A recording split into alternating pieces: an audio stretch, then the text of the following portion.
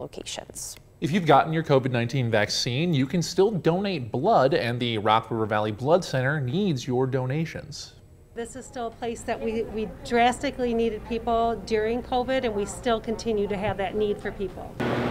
The Blood Center says there's no concern about vaccinated people giving blood, but if you got the Johnson & Johnson vaccine, you'll want to wait 2 weeks before donating just to be safe. The Blood Center says as life returns to normal, they're seeing fewer donations, but way more need. It's just as safe and just as easy as when you're not vaccinated as when you are vaccinated, and we really need people to come out and to make a blood donation because we're starting to see a slowdown as people are returning back to normal life. To schedule a blood donation, contact the Rock River Valley Blood Center, at one of their 4 locations.